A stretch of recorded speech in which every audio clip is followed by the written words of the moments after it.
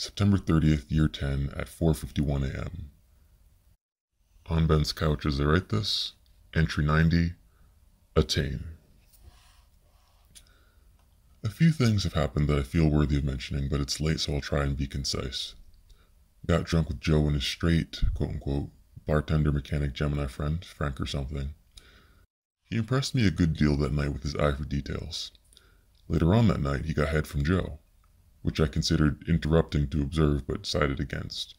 Bracket, though afterwards Joe said I could have joined at any time. He should have told me beforehand. Bracket. And had a short chat with him explaining his lust and passion for cars before departing. Short means he said I had to go, but then ended up talking about his interest for another 30 minutes. Probably my fault for asking questions though. I stayed over Joe's that night. I've decided that I may take a break from school for monetary reasons and go back when I'm no longer a dependent, so that financial aid will be more helpful then. I've also kissed Kenny, and we are becoming closer?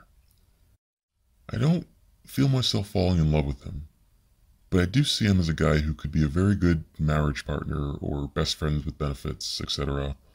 I don't know. I have a lot of respect and a decent amount of attraction for him, but he's also intelligent yet attainable.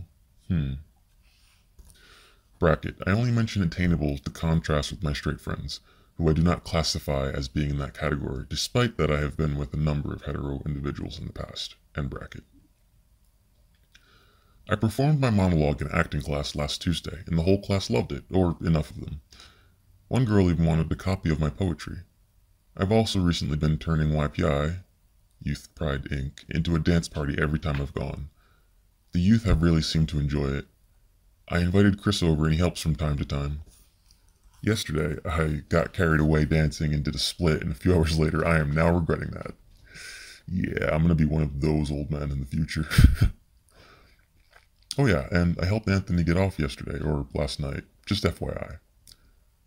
I purchased a green glitter lava lamp, and the way it lights up my room is gorgeous. Also, I met a gay, masculine, semi-Italian, quote-unquote free-thinking guy yesterday at the library in CC. I hope he calls. I would like to get to know him better. Mike was his name, I believe? I've also, almost finished the book, Eclipse. It's already late, though, so I better hurry up.